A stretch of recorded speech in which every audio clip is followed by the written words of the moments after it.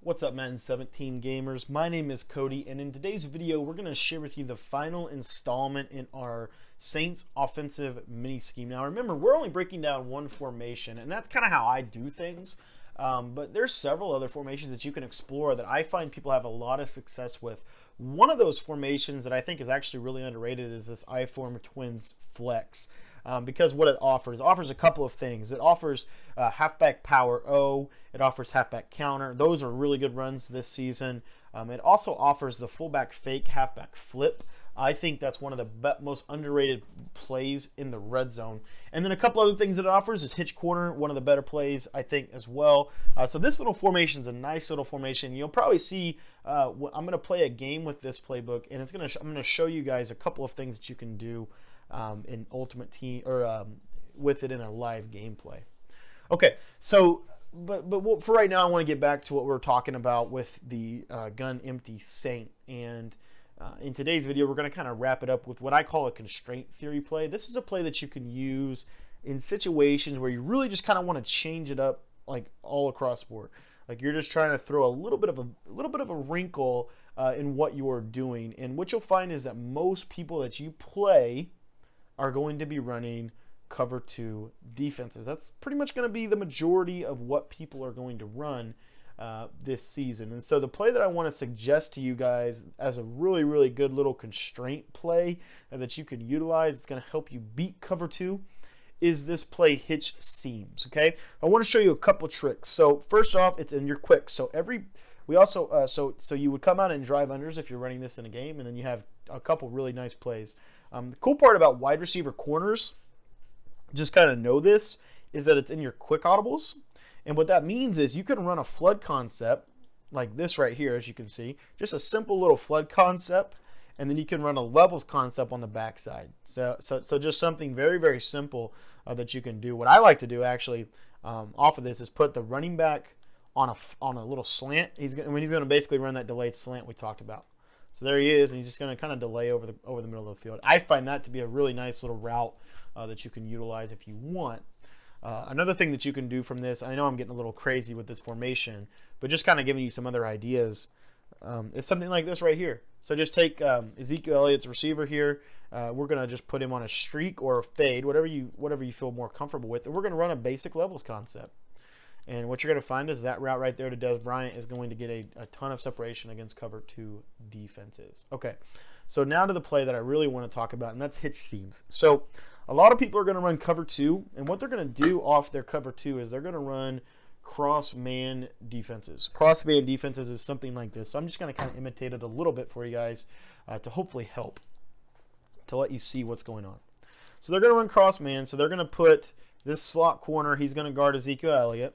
Okay, and this slot corner is going to guard either Cole Beasley or Jason Witten, depending on what you're going to do. Then what they're going to do is they're going to drop something like this. This is pretty much what a cross man cover 2 defense will look like. The problem is a couple things. So the safeties do a really good job, I think, of combating the deep sideline. The corners do a good job of combating the curl flats, the corner routes, those kind of things. And then you use the deep middle. And so really all that's open is quick crossers, things like that. But the cross man makes that kind of hard too. So there's a couple of things that are like just really kind of annoying that people will do. So what I suggest is using something like this play. So at the snap of the ball, what you're going to see here is these hitch routes are going to kind of sit there. That's what we've got to work with. Okay, so I just want to kind of show you the play to get a feel for what we've got. So let's look at it in instant replay, see what we can do with cross man. So if you look at this, what you're going to find is that when we snap the ball, okay, so the routes on the right and left are really not going to happen. But what's interesting is that because they're hitch routes, the corners bite down. Okay, the corners, you see that right there, they kind of back, but then they just bite right down on those hitch routes. The cross man does a good job of taking away the quick streaks. You can't really get there, so that's kind of taken away. And the tight ends route's kind of pointless because he's going to be in a block and release pattern. Okay, so with all that in mind, we really haven't helped ourselves at all. So what we're going to do real quick, also this play Saint Stick is got a little bit of a unique slant route that you can high point and get aggressive catches with. But anyways, back to our problem. So what I think the answer is to bring Ezekiel Elliott to the left in motion like this, okay? And then we're going to run levels on the backside. So if you look at this, we're going to put Witten on a slant, Williams on an in route. Now, if you're afraid of pressure, I would go ahead and leave Witten in to block. But I personally don't recommend that. I normally will just put him on a slant because he's a quick read over the middle. What they're going to do, I'll just show you exactly the adjustments that they're going to make to this. So, and also you got to think about how this works with the whole scheme. Because normally we're hitting them over the middle, hitting them over the middle, hitting them over the middle. So sometimes they'll cross man Des Bryant.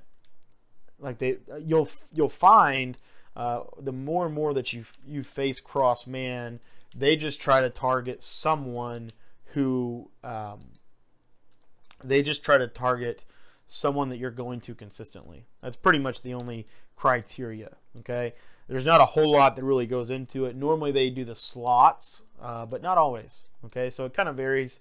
But let's just say, for example, they cross man Ezekiel Elliott. They do exactly what they're supposed to do in essence. And we run this setup. Well, what you're going to have happen is the route to Terrence Williams is normally going to come open. Didn't throw it early enough there. Another thing that's going to happen, you'll find that you can do with this is when you bring in Ezekiel Elliott out, you could actually swap him and make that a concept. Okay, so something like this. And what you'll see is now you can maybe throw that route to Des Bryant up the seams. Now again, there's a lot of variables that really would make it, when you consider the other plays that we have, you wouldn't really do that. What you'd do is you would run this setup like exactly like I have it here, because what's going to happen is eventually when you put Zeke on the route that he's on, and if you want, you could put Brian on a quick out if you want to. You don't have, I mean, you don't want to make too many hot routes because of the delay. But if they're in anything but a hard flat, you can get the ball to Des Bryant very quickly on something like this play, because when you motion Zeke out to the right side of or to the left side of the field, the deep blue and the light blue are going to pick him up. So deep blue, light blue pick him up. We can go quickly to the slant, as you can see there, and it creates more options for you to beat the cross man. In my opinion, cross man is actually probably the hardest defense to beat in Madden this season, and it's because it does a good job at taking away the deep stuff, right? Taking away the deep stuff. There's really not a whole lot, in my opinion, that you can really do to get around it. There's a couple of little subtle things that you can do, and that's kind of more towards those bunch playbooks and things like that. But this will help you get around it. I think this is a very nice constraint theory play because it's something they don't see. They're used to you motioning Williams to the inside and then going from there. But what we're going to do is we're not going to do that. We're going to motion Zeke out real quick. And what he's going to do in this play is he's going to be able to take away a couple things. I forgot to do the rest of my hot routes. The other thing that you're going to be able to do, let me show you a standard. Let me go back to that cross man example. So if they're running cross man, they're going to do something like this. This is pretty much standard cross man, as we've already talked about. They're going to use her with Hightower. Okay, so they're going to take someone manual away. Now, what they're going to be thinking is that you're going to come over the middle with Des Bryant on the deep post, or he's going to be running a C route. That's pretty much what they're going to think. Okay, but it gives you a couple options, because when you bring Zeke over here now you've got all kinds of things that you can do. You can hit that in route to Terrence Williams, which I recommend. That's kind of the primary route that I would hit. And then the cool part is you can mix this play wide receiver corners in, and things start to really connect for you, because what happens is something like this, some kind of hot route trajectory like this, and now you've got a traditional flood concept to the outside that you can utilize. So just some things like that I think will be really good for that constraint theory type of play. One thing that you can always do with this formation in particular is dual drags and 4 verticals. What this does out of this play is it's going to create a mesh concept over the middle of the field, so they can't stop you with man. Okay, so if they go 2 men under or something like that, you're going to see these little drags will crush it, and you get rack catches, and you can go, and it's great. But then what you also get off that, so then what they're going to do is they're going to go cross man, and they're going to man those guys up, and they're going to go cover 2. That's exactly what they're going to do. What's going to happen is, as you notice, that's going to leave Cole Beasley open because you can only cross man 2 people at a time. So then what they're going to do, okay? So then what they're going to do is this. And this is where things will start to really kind of fill out for you if you use different strategies like this to take advantage of cross man. So this is what they're going to do. They're going to have to cross man Beasley because they know that they can't, or what actually let's say they do this. Let's say they manually cover Cole Beasley, and we're just going to mimic that by manning him up. We got everybody else cross-manned. Okay, so all we're really trying to do, all that really, in theory, all that we should be able to even hit is these far outside guys on fades. Okay, so snap ball, go, and you'll see with hard right pass lead, you can possession catch that.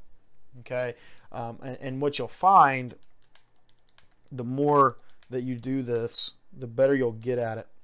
But like far left. Also, one thing that's really cool to consider about this formation is when they're in soft squats, at cover 2, especially like with cover 2 blitzing, if they're going to blitz you from cover 2, which most people, what they'll do is they'll come out in this nickel blitz or they'll come out in DB fire press, and then they'll adjust out of that. So they'll make all their adjustments out of this defense. What that means, though, translation, is the coverage principles, they're going to think the coverage principles that the players are going to use are what they would do if they were blitzing. And so what that means is those deep soft squat zones that everybody talks about, they're now going to become man coverage principles because they're covering you from a cover 2 perspective. Okay, so that changes a couple of the dynamics a little bit because it's going to mean that those drag routes are actually open more often than they're not. So just something else to kind of add into your arsenal. But I think this play, I think it will help you beat that cross man. But I also think it's just a really good constraint theory play because every play we have will beat cross man. All 3 of the plays that we talked about. This is just another feature, just another thing that you can add into your arsenal. So I want to thank you guys for checking out this little mini series here, and be sure to watch the full gameplay because it's going to really help you, I think, see how it all works together in conjunction. So thank you guys so much for your time, and do me a favor, if you enjoyed the video, be sure to subscribe to the YouTube channel. If you are already a subscriber, please do me another favor. Instead of subscribing because you're already subscribed, share the video with a friend. Just send it to a friend, send a quick text, hey man, check this video out, thought it was cool, and let them see it. Just give them exposure to what we're doing over here. So I want to thank you guys so much for your